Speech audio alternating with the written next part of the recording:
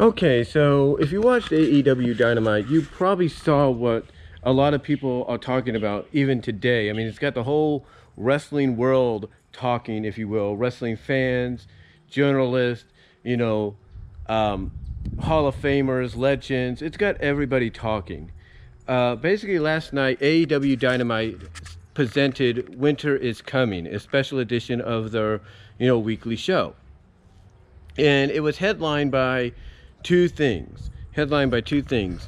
One, we saw the AEW debut of Sting for the company, where we also found out that he signed a multi-year contract to be with them full time. So he'll be there on a weekly basis, every week going forward. And then the other big news was Kenny Omega winning the AEW World Championship from Jon Moxley, but doing it in very controversial a screw job finishing kind of way.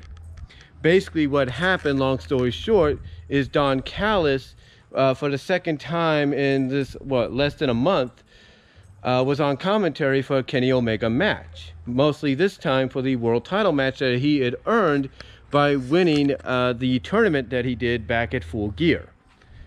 Now, with that said, basically, Don Callis played a huge role in what happened last night. Don Callis was on commentary, then he went down the ringside, tried to make it sound like he wanted to get the match stopped because Kenny was hurt. Jon Moxley wouldn't hear any of it. And in the confusion, or in the distraction, Kenny was slipped a microphone, I guess you could say, by Don Callis, or Don Callis kind of threw the microphone into the ring when he got decked by Jon Moxley.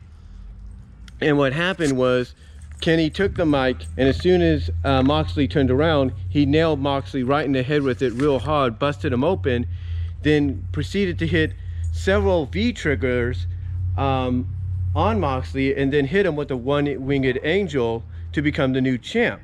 Now what happened afterwards is Callis got up like nothing really affected him, got in the ring, grabbed the championship, really quickly, like just just pulled it away from the referee, handed it to Omega, and everybody, the commentating team's going like, wait a minute, something doesn't seem right here, something smells fishy. And then all of a sudden you have Omega and Callis going out of the ring, going through what is considered the backstage area, the heel entrance, whatever, and you got a lot of people in the backstage area. You got the wrestlers, backstage personnel, you got Tony Khan, depending on how you saw him on camera.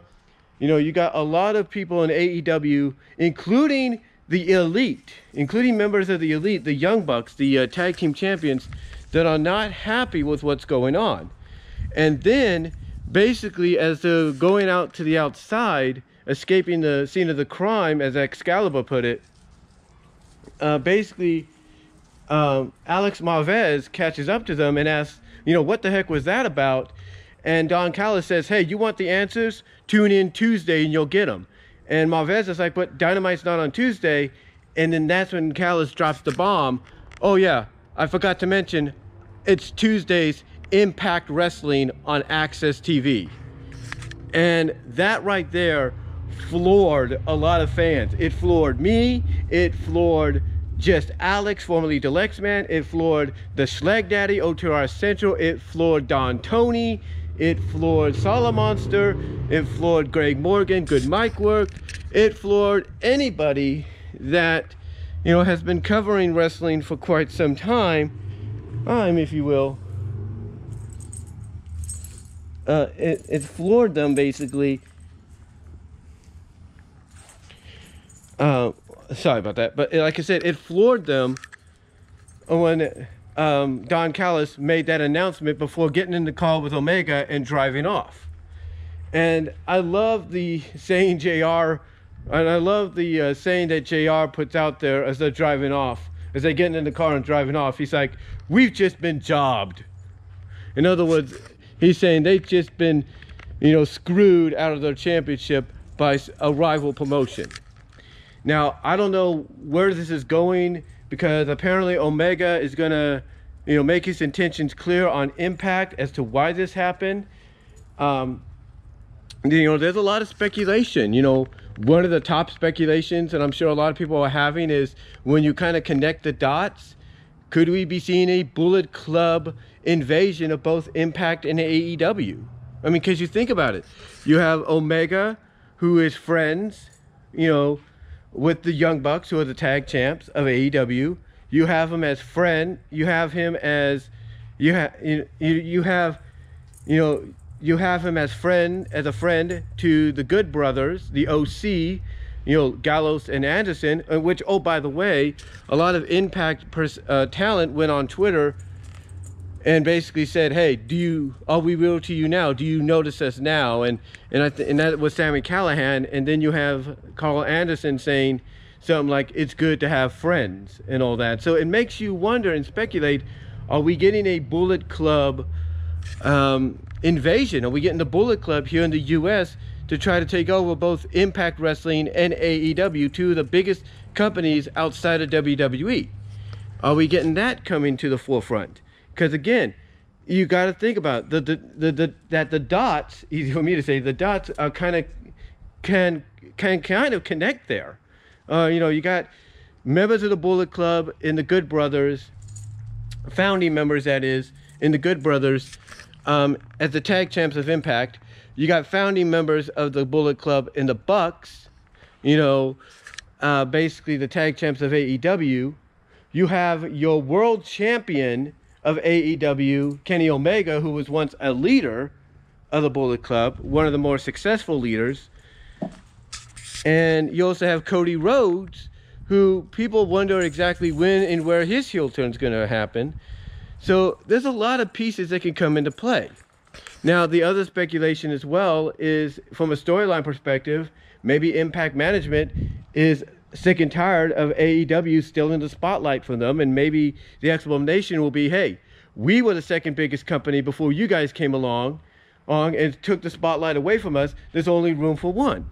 So maybe it's that. Maybe it's a storyline of Impact Wrestling, you know, plotting for over a year and a half to get at AEW for taking away the spotlight, taking away the status as the number one, or in their minds, in the Impact Wrestling fans' minds, or the number two overall wrestling promotion away and giving it to them.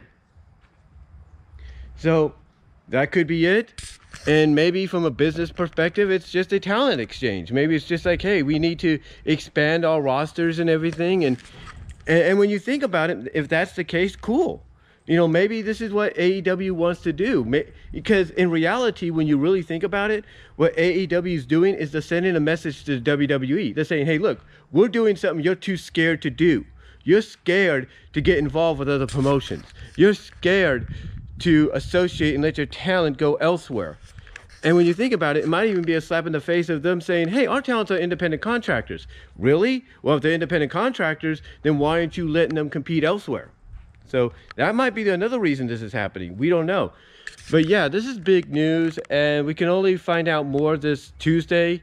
Yes, it is partially, when you think about a publicity stunt by Impact to get attention on them, but we'll have to see how they go forward with the storyline as the week goes on and we head into Tuesday. But let me know what you guys think about it down below. Comment if you like, and I will talk to y'all later.